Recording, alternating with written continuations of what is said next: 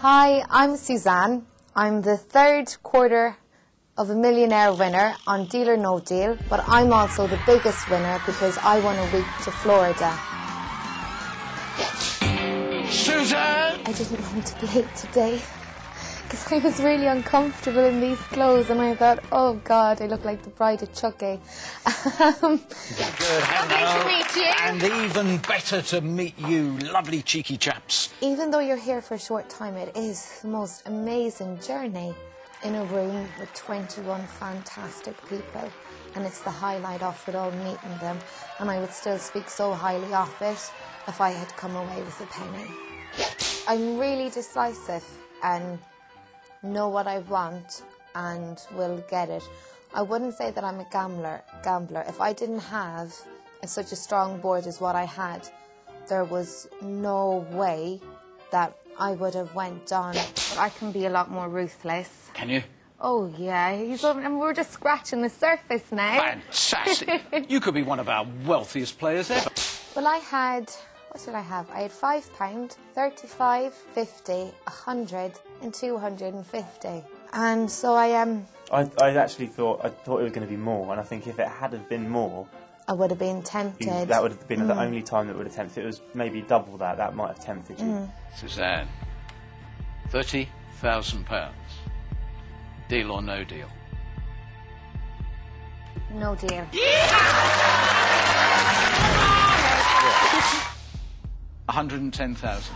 When you said 110, I said 50 grand is more than 5 years' work for me with no expenses. And yeah, that's why I was urged to go on, because that is colossal, absolutely huge. I've never said this before. To stop you becoming number 3, he is offering you £165,000. The 165 is definitely tempting, but again, 100,000. Yeah, and I just thought, I knew I didn't bring it because I only ever had it once, and I thought, okay, 21, let's roll with it and let's swap. I had nothing to lose at the end of the day. Swap or no swap? Swap.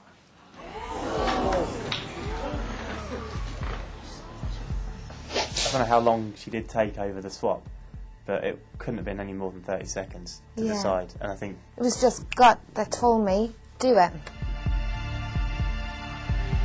Suzanne, Simon, good luck. You're an extraordinary young lady, and I really hope, ahead of your wedding, I hope the confetti comes first.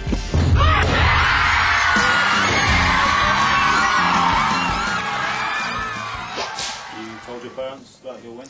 No, no, I'm not going to say it either, because number one, I don't think they'd believe me.